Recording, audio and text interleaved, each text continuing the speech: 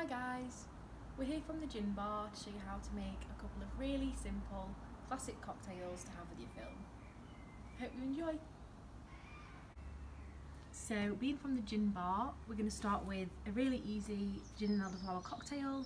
To make this you only need a few ingredients. We've got fresh lime, dry gin, anything you've got in the cupboard's fine, we're using Nordes, apple juice. Once again we've got cloudy, but anything you've got's fine, and elderflower cordial. You'll also need a chopping board, a knife and some ice. A cocktail shaker ideally, however if you don't have one you can just mix your ingredients together quite vigorously in a tall glass. It should taste the same, it just might not bind the same way.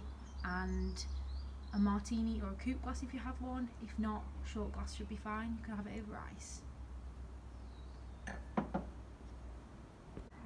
Okay, so to start with I would chill my glass. To do this, just fill it with ice and leave it to one side while you make the rest of the cocktail. You then want to use 3 segments of lime, squeeze them into your Boston glass.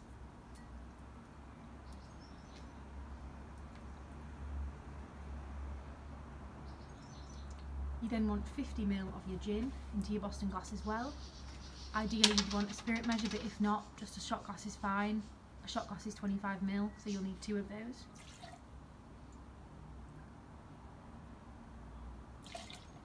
You then want 50 ml of apple juice as well.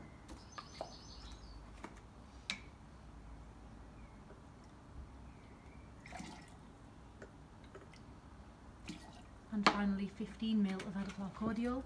If you just want to fill your shot glass half to 2/3 of the way up, that should be fine.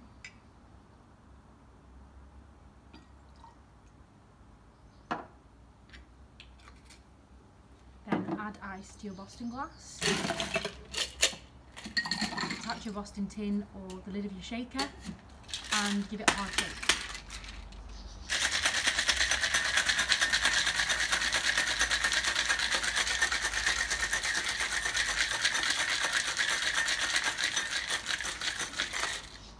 Roughly 10 seconds is fine, or until your tin is frosty.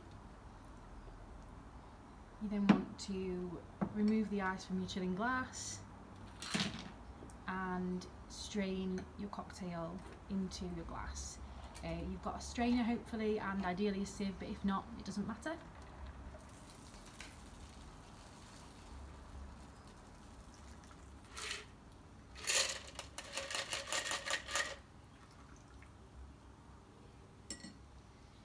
And there's your gin and elderflower cocktail. Thank you, Oliver.